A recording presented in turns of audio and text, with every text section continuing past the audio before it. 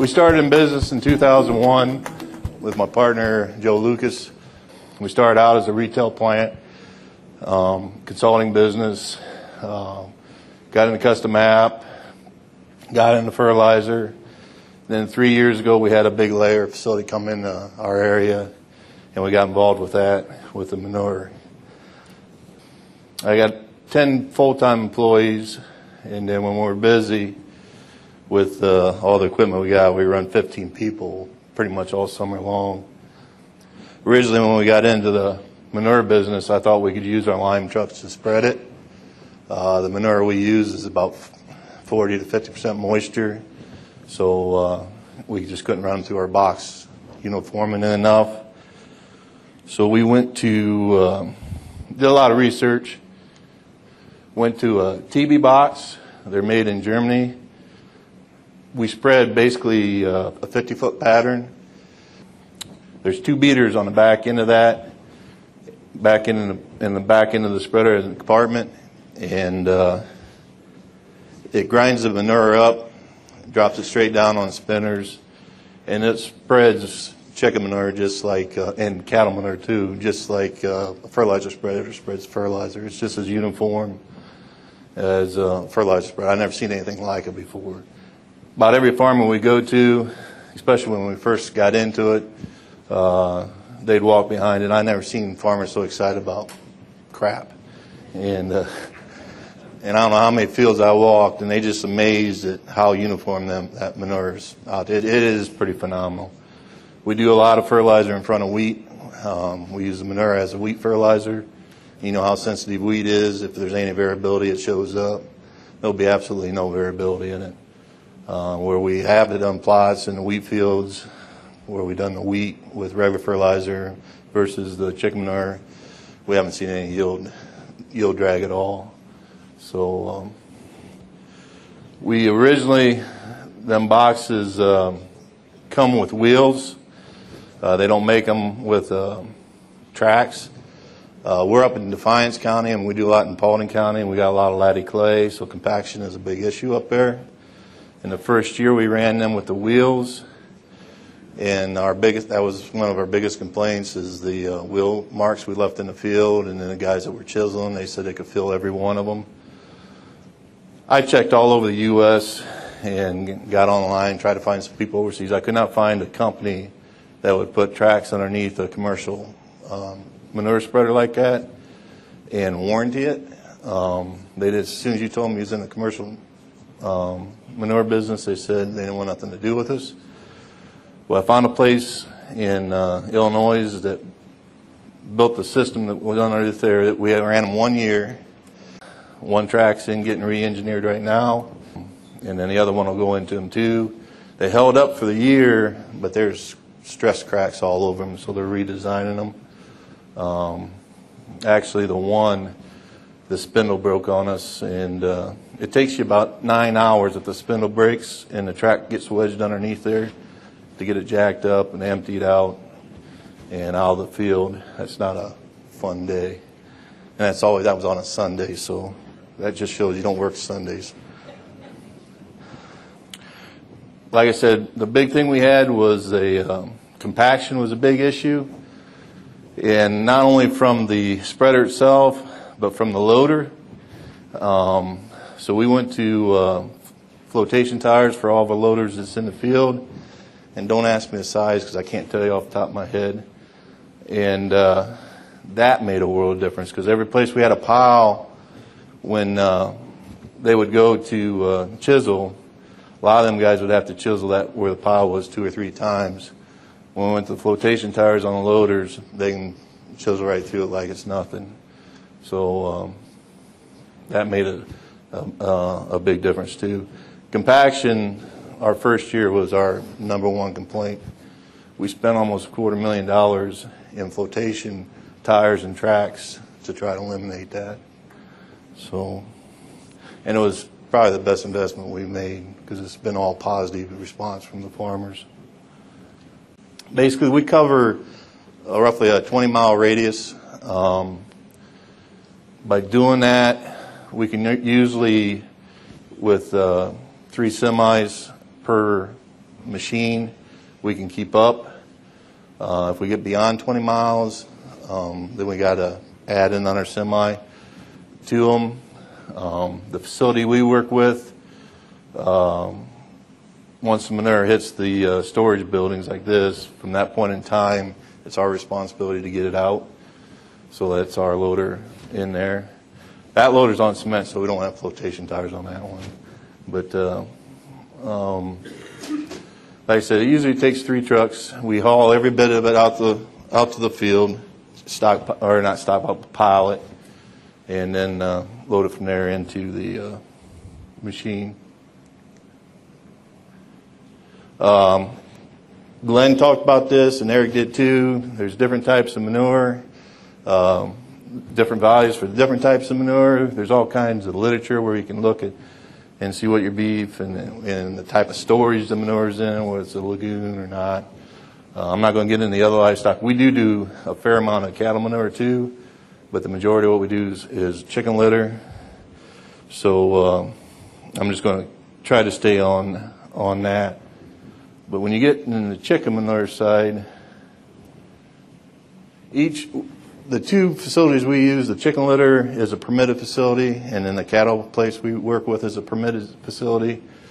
And every facility is required by law to have analysis of the manure there.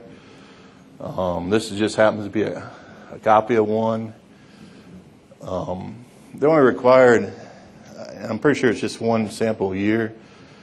We kind of do things a little different. We actually sample every pile we put in the field. So I do them in sequence. For the last 2 years, we've got over 600 samples we've pulled. So we got a real good database of what our average nutrient level is for the barn. It's very expensive to do that, but when you're trying to promote it as a fertility program, I don't know, the more data you got, the better. We used to do a complete test like this, and that'd give you your NPK, all your micros, your calcium. On this protect, we send our samples to A&L. It lists what it's got, and then on the far column it lists what's available the first year. Our chicken litter in comparison to the beef manure that Eric was talking about and the swine manure that Glenn was talking about, most of our N is organic N, and so it's a lot slower release. Mother Nature has a lot to do with how much of that's released over that time. When we're doing an analysis for a farmer, we usually figure about 60% of that we can use. I think that might probably be a little light, but I think this next one is just the second page. It gives you some more of the micros and stuff in there. One thing nice about chicken litter is, and this is bad because we was in the custom lime business, but as you use chicken litter, your lime usage will go down because of the calcium that's in the litter itself. You'll get to the point that you won't be liming anymore. There's some sulfur in there, which is good because the big thing right now where all of our tests are coming back low on sulfur. This particular sample, the moisture in it was 50%, the top line there. This facility, the manure is underneath the cages. It drops down onto a belt. The belt's got blowers on it. As the manure comes out of the building, it's supposed to be, the way the building is designed, when it comes out of that building, it should be 45%. Then it goes in a storage building where that picture I had with the semi. And it's supposed to technically lose 5% moisture as it sits in that building. This particular facility, and from what I understand, most of these facilities don't quite get down to that 40%. We probably do average over the whole year 50%. I have had, of the 600 and some samples, I had one sample that was under 40%, and it was 38.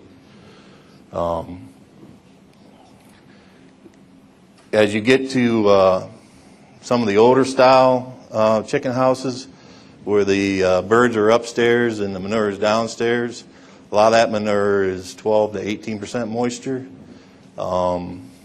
It's got a lot higher nutrient content to it because it's drier. limitations to that though is when you custom fly that, you got dust, and so you're really limited on because of the wind. You got a neighbor's house, the windows are open, that dust isn't dirt, that's manure going in the building, so you got to be careful about that.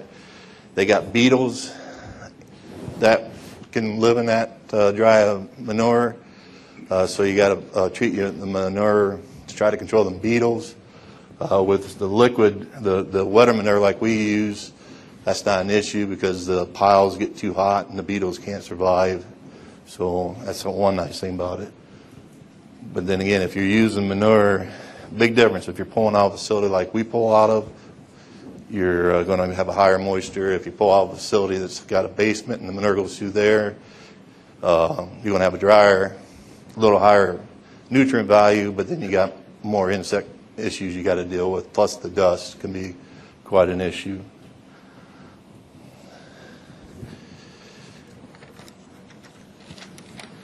So basically, you get to the point where you think, all right, we're ready to spread manure, and then you come into the state requirements. So I'm not going to spend a lot of time over the laws because they actually, well, I don't want the liability, I'll be honest with you.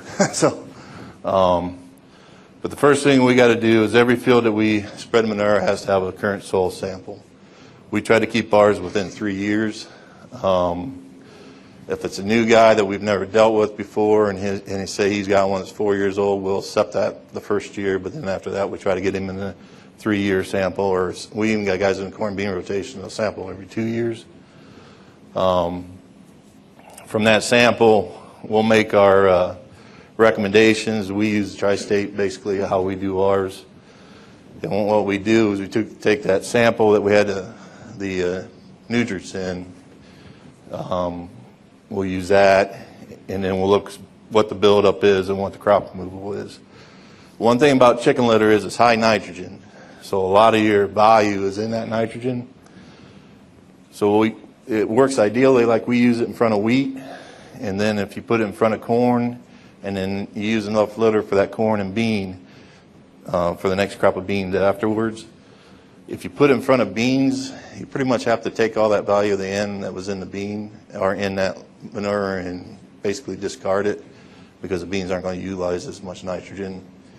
So it really has a beautiful fit in front of wheat and in front of corn, followed by a bean crop. Now we do put it in front because we're in Defiance County, heavy clay. We got a lot of beans, back to beans, back to beans. When you're in that rotation, you can really see a quick response with the litter. Very quick response. But for the most part, we just use Tri-State. We do VRT on occasion. This just happens to be one that we VRT. That was an interesting field because there's probably 500 acres drains across the center of that, and that red's where we didn't apply any manure. And there's so much sediments landed there. Well, this was the first time we sampled that field, and we won't be putting manure on there for my lifetime anyways. But it just had so much sediments that fall in there, because there's a highway, that's a itty bitty town there. That highway makes a nice dam, so that water usually sits there for 2 days on a big storm, so the sediment just falls down. But we do VRT, mostly for guys that's been in the VRT and they've got their levels pretty much uniform, or they got spots where it doesn't need as much. So for most of what we do, though, we do a straight spread across. We got some spots where we got a lot of sand ridges and we got organic matters less than 1%. We'll VRT over them ridges. Instead of putting 2 ton on, we'll put 4 ton on there. I've got one farm that we've done, we actually put cattle manure on the sand ridges and chicken litter on the rest of the field because we got a real big organic matter issue on that one. So it's kind of unique what you can do.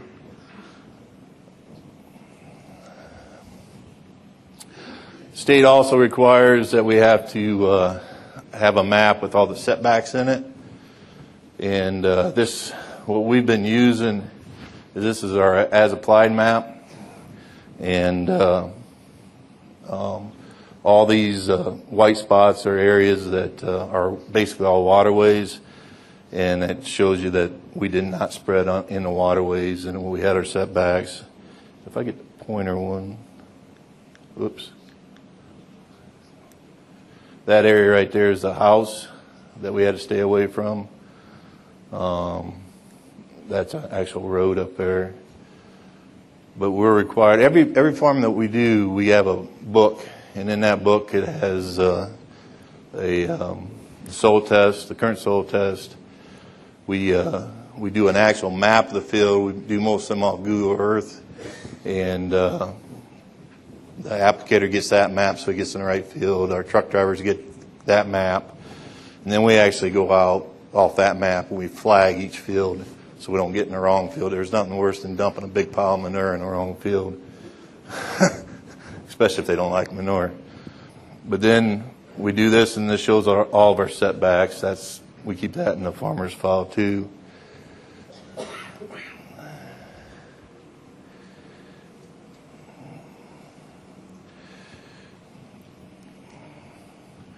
Then when we go to apply, we have to have a current weather map. By law, for manure, it's got to be less than a 50% chance of rain for a half inch or more rain in a 24-hour period. Now this is the one beef I got with the fertilizer and manure laws. Fertilizer law, you're allowed an inch of rain, 50% chance of an inch of rain in 12 hours. So in a 24-hour period, you can get a forecast of 2 inches of rain and be legal for fertilizer, and you're not legal. You got to only have a half inch for manure. And then most of you guys know fertilizer is more water soluble than manure, so that don't make sense. But that's just a pet peeve of mine. But that can be an issue. There's nothing worse than sitting there a day and the sun's actually shining, but you got a forecast within 24 hours a half inch more rain, and you got to sit. And when you do as much as we do, that sitting just is a killer. You can also, we use basically 3 different weather channels or weather systems. They always vary a little bit. You just find the one that's most friendly to you. So I'm being honest, so that gets me in trouble too. So because there's some state inspectors back there, but they'll straighten me out. We do a little bit of stockpiling, but most of the time we try to dump and have it spread within 48 hours. And if we don't, it's usually because of a rain event. And if we see a rain event coming in, we try to make sure that we can get as much as we can that we got on the ground spread that day that is down. Because it's just like when you're working with the public, out of sight is out of mind. And if you got a bunch of piles sitting out there for 3 or 4 weeks, you get more phone calls because then the neighbors got flies and whatever. But on occasion, we run out of manure every year. So if a guy wants to be guaranteed he's going to get the manure, he can stockpile. And we do have a few guys do that. But when you stockpile, you got to be so many feet off the road, so many feet from a well, so many feet from a house. So we got this form, and RSCS does it, and you just draw a map on it. We actually use a Google map we staple to them. We just put how many tons we stockpile there, when we do it. Once a week we got to go out and inspect the pile, and we got to log it. Who does all that? We're responsible for the flies or anything that comes off that pile. So when we do a stockpile, if we're stockpiling, when we get done with that pile, if we don't do it that day, the next day we spray that pile. We come back the next week, we spray it again. And usually by that time there's enough crust on that manure that the larvae can't survive. So then it becomes a non-fly issue. But so it usually takes 2 applications, and then after that, it'll stay there. And the smell really is not too bad once it makes that crust too. Now, if you get a real stiff wind and it blows towards the house, they can smell it. But the one thing you don't want to do, and we did this first year on a farm, we didn't get it sprayed quick enough. And when you get flies as a problem, it is a son of a gun to get them under control. And they do migrate. It's just not 500 feet. They'll go a half mile and create havoc. But then that goes into the farmer's file himself. Just kind of sum things up a little bit. Once you get all this done, now you can go and spread. And the big thing you want to watch when you spread is you want to control the odor the best you can. The easiest way to do that is don't spray on a holiday. Don't spray on weekends around a suburb. Don't spread when they're having a graduation party. Found that out. Don't spread a half mile away from the football field on a Thursday night and they got a Friday night football game. They don't appreciate that either. Same thing, control the bugs, make sure you get everything sprayed, control the dust, and pretty much go.